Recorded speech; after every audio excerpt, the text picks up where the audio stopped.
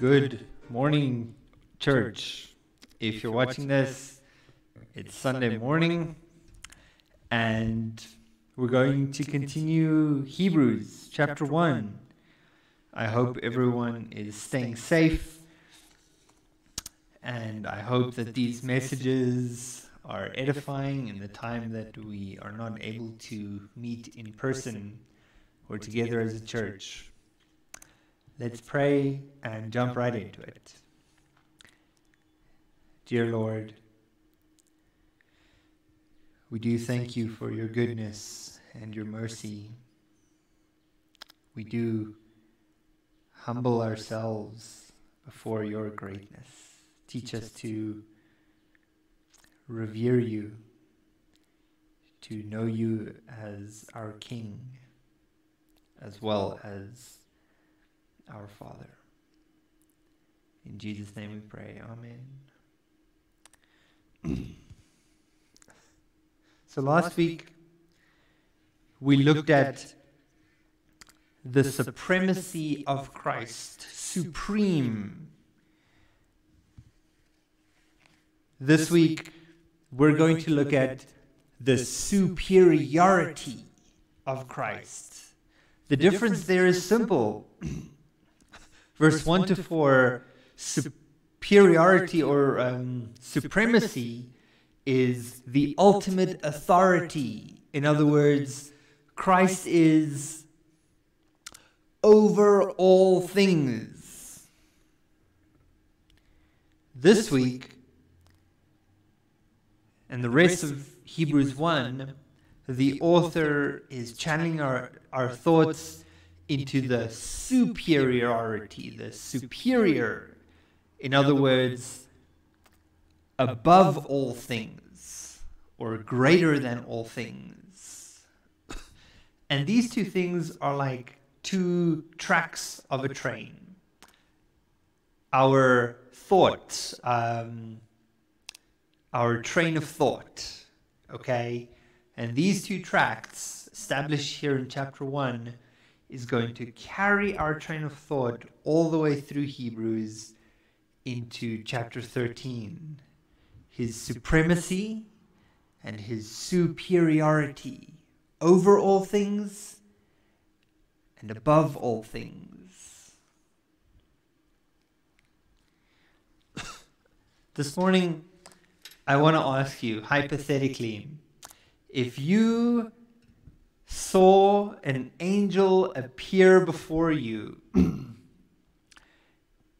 the sky goes dark and a man stands in front of you in radiant white with the appearance of thunder and roaring voice, and people run away in fear and cower in dumbstruck astonishment and amazement.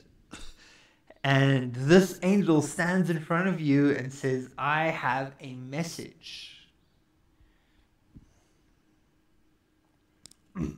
What would you do? Would you kindly apologize and say that, I'm sorry, I'm running late for work, and sort of just scoot past him? Would you ignore him and think, ooh, weirdo? Would you hear what he has to say and say, you know what, I'll consider that. Maybe I'll have time in my schedule next week for that. I'm sure it would be obvious what an appearance like that would have on us. And that's exactly this morning what the author of Hebrews is doing from verse 5. He is saying that we are so quick to hear the voice of an angel. You see, the Jewish people revered angels. They were messengers from God. To see an angel was to was to be delivered a word from God, and it was recorded in Scripture, and that was it. If someone could prove that they had received a message from an angel, wow, I want to hear what that person has to say. It's not any different today. We put so much emphasis on that kind of thing. And we'll get to that in a minute. So he is establishing Christ above the angels. And he is establishing his works and his message as the ultimate superiority, greater than all things. That's the purpose of these passages. And he does it by quoting Old Testament scripture, specifically the Psalms. He quotes it 7 times.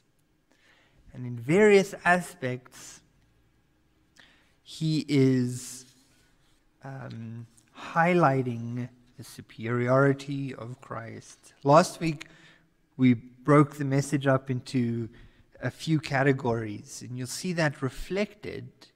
Verse 1 to 4, you'll see it in 5 to the end of the chapter. Christ as the messenger, Christ as the creator, Christ as the representative of God, the representation of God, rather, as the redeemer, as the inheritor. That shines through in these passages, but broadly, these verses that he's quoting emphasizes Christ's kingship as well as his lordship, that he's God. We're not going to read all the cross-references. We'll read the passage in Hebrews, and we'll just look at 2 specific cross-references that not summarizes, but is a representation of the rest of the passage and all the Psalms that is quoted. So let's read Hebrews chapter 5 now that we have all that groundwork over, and we can hopefully understand it a little bit better. Not chapter 5, chapter 1 from verse 5. For to which of the angels did he say, "You are my son, today I have begotten you"? And again, "I will be to him a father, and he shall be to me a son." But when he again brings the firstborn into the world, he says, "Let all the angels of God worship him." And of the angels he says, "Who makes his angels spirits and his ministers a flame of fire?" But to the Son he says, "Your throne, O God, is forever and ever. A scepter of righteousness is in the scepter of your kingdom. You have loved righteousness and hated lawlessness. Therefore God, your God, has anointed you with oil of gladness more than your companions. And you, Lord, in the beginning laid the foundations of the earth, and the heavens are the works of your hands.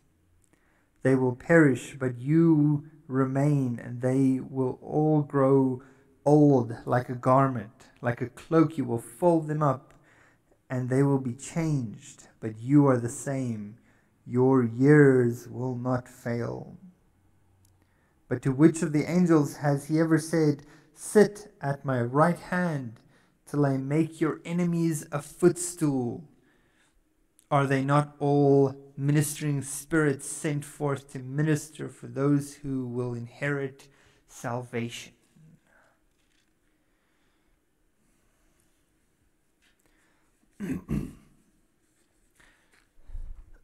So get a pen or a paper, or just listen to this message again. I'm going to point out the cross-references. In fact, it's more direct in a cross-reference, I'm going to show you where the verse is that he's quoting from in these instances.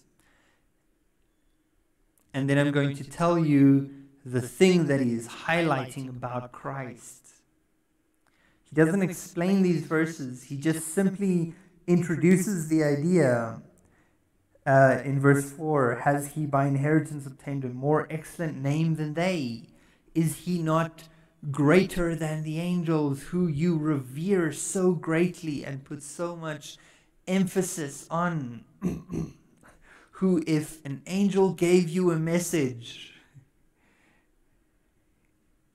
your faith would not falter.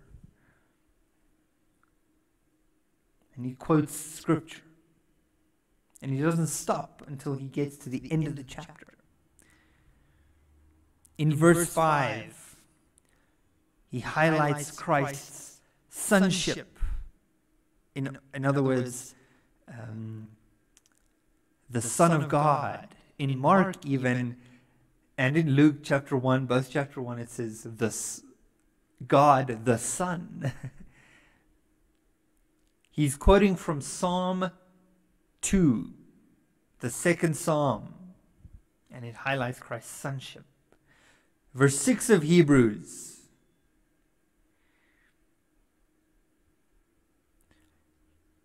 He's highlighting Christ's worship, the worship that belongs to Christ, in other words, from the angels as well.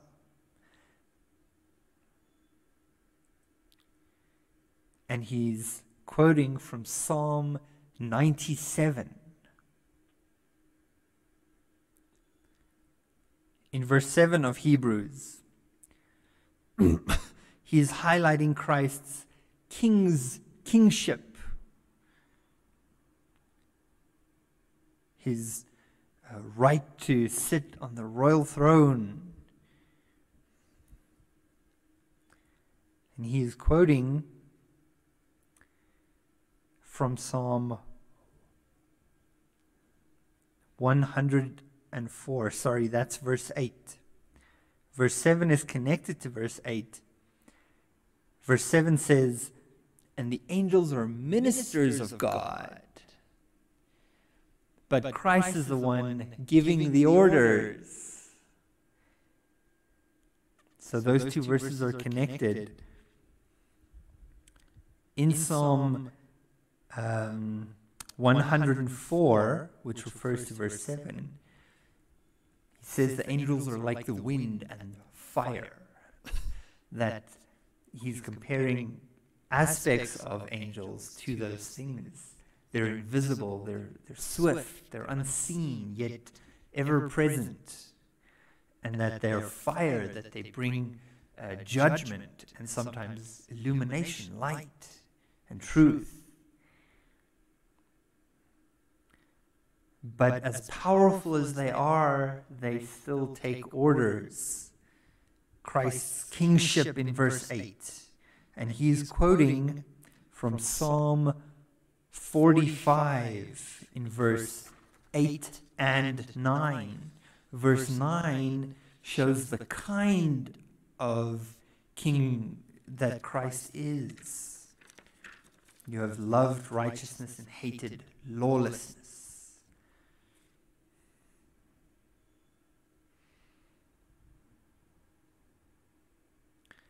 Verse 10, and this is the verse we're going to look at. 10, 11, 12 are all quoting from Psalm 102. 102. And in these three verses, three things about Christ are made clear. His eternality, his craftsmanship as creator, and his, once again, his inheritance of all that he has redeemed. So let's turn to Psalm 102.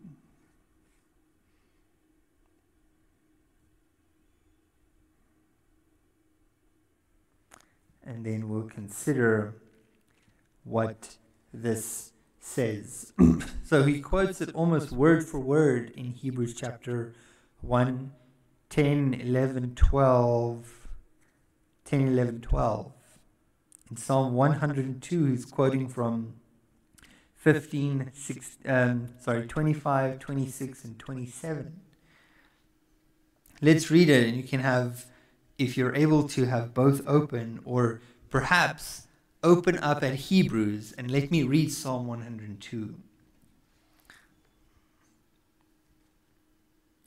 It says, "Of old you laid the foundation of the earth, and the heavens are the work of your hands. They will perish, but you will endure. Yes, they will grow old like a garment. Like a cloak, you will change them, and they will be changed. But you are the same, and your years will never end."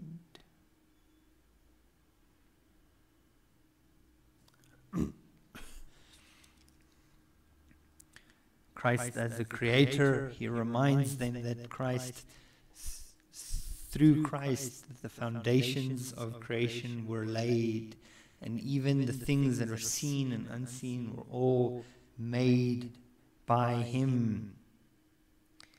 And it shows his superiority, that he is above all these things, he is greater than them. The angels that you revere and the things that you turn to, he made them. And he is eternal. The angels have a beginning. We have a beginning. But Christ is God. He does not have a beginning or an end. We hear in Sunday school all the time, who made God? Our minds cannot fathom an eternal being. He does not have a beginning. But that's impossible. No.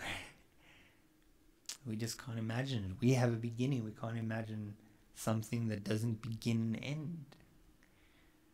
But Christ is that, his eternality, that heaven and earth. He says he changes it like a garment. How often do we put our clothes in the wash and wash them and fold them and put on some new clothes? And everything that we know, everything in creation is as temporary to an eternal God.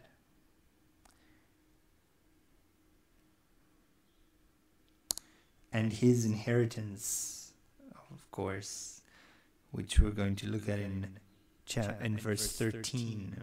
So this is 10, 11, 12 was the first psalm I just wanted to actually read for you and show you. Psalm 13, from verse 13 is another very interesting quote here. And he's quoting from Psalm 2.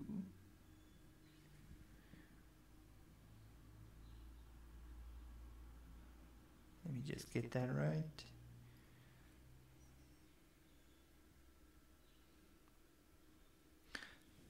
Sorry.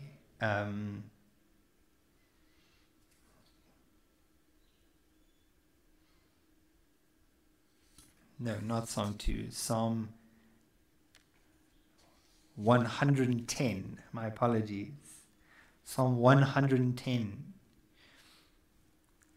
Let me read that now. That's verse 1 and 2. This psalm is called the announcement of the Messiah's reign, a psalm of David. The Lord said to my Lord, the Lord said to my Lord, sit at my right hand till I make your enemies your footstool. The Lord shall send the rod of your strength out of Zion. rule in the midst of your enemies. You know, it goes on, and this would not be the first time the author of Hebrews quotes from the psalm. He goes on to quote it several times later on again. But it's interesting, he said, the Lord said to my Lord. In Matthew 22, Christ refers to this psalm as well. And he's teaching the Pharisees and the Sadducees especially the supremacy and the superiority of Christ. And he talks about this psalm.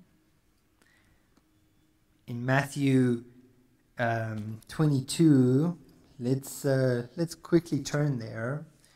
At the very end, verse 41. So this is Christ talking about himself and quoting this psalm with the same theological emphasis, his superiority. While the Pharisees were gathered together, Jesus asked them, saying, "What do you think about the Christ, whose son is he?" And they said, "The son of David." He said to them, "How then does David in the Spirit call him Lord, saying, 'The Lord said to my Lord, sit at my right hand till I make your enemies a footstool'? If David then calls him Lord, how is he his son?" What Christ is saying is that he's the Son of God, that he might be a descendant of David and the inheritor of an earthly throne, but he is the Son of God.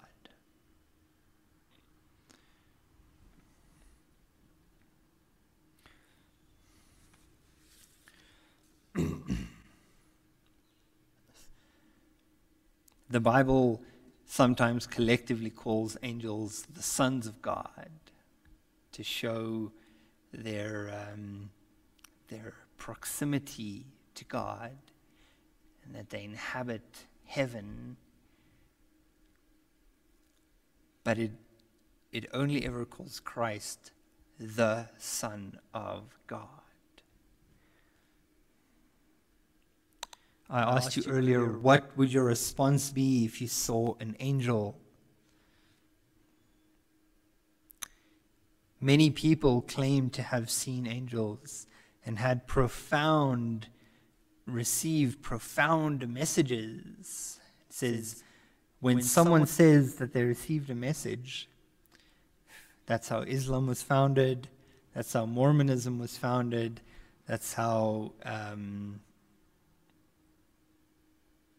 Jehovah's Witness was founded, and many other similar schools of thoughts come from the idea of receiving some sort of message from a divine messenger.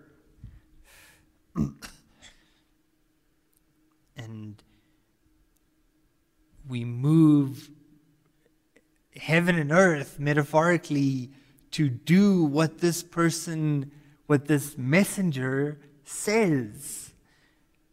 Establish religions and go on to convince countless people that I have received a message in good authority because I received it from an angel. Yet we show so much disdain in our Christian life to apply the words of Christ.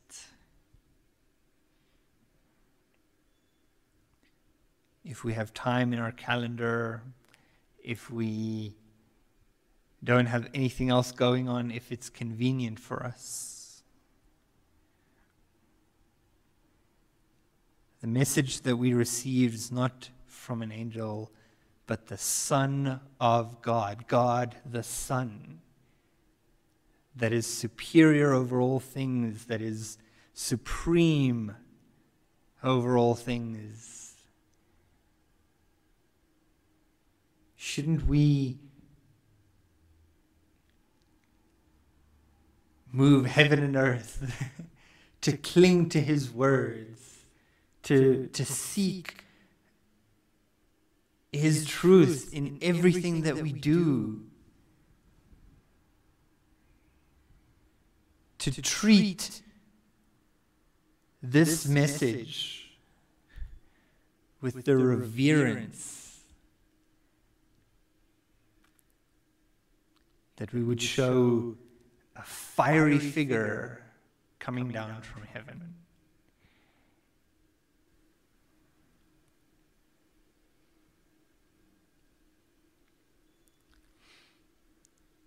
We want a